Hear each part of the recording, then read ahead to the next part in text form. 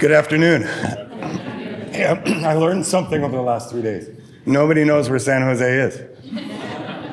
Fascinating intel. As Brad mentioned, we are in the heart of Silicon Valley. If you talk to our families, they might not say that they are at the heart of Silicon Valley, that participation is not equal, that some of our families drive to Silicon Valley. We'd like to make sure that they drive Silicon Valley in the future. To that, we're committed to building equitable communities. One, where students are welcomed as they are. Two, areas of strength and areas of growth are known and supported so that adults can, three, positively respond.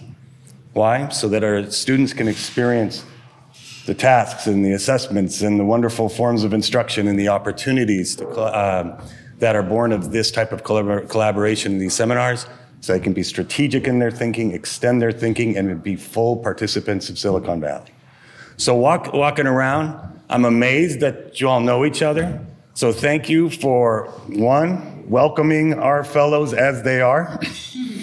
Two, getting to know their strengths and areas of growth and helping them positively respond because they are now equipped with these units to bring about quality instruction and new experiences for our students to reflect on their relationship with key issues of this day by informed, committed instructors who have benefited from all of your input and your shared vision of building equitable communities. And we really look forward to working with you all during these coming years. But honestly, over the last couple days or so, we've also identified a tension. And the tension of how do we have this compact, rich, shared experience? And how does that affect a district or 3 districts of nearly 60,000 students, over 2,000 educators? So that if we talk about building equitable communities, it's not just points where equity is brought about in a classroom, but among our classrooms across our staff that we build that out. And so we are very interested as district leadership as well, of working with all of you to figure out how do we bring the benefits of the Waianae experience to scale to really impact all of our learners across all our districts.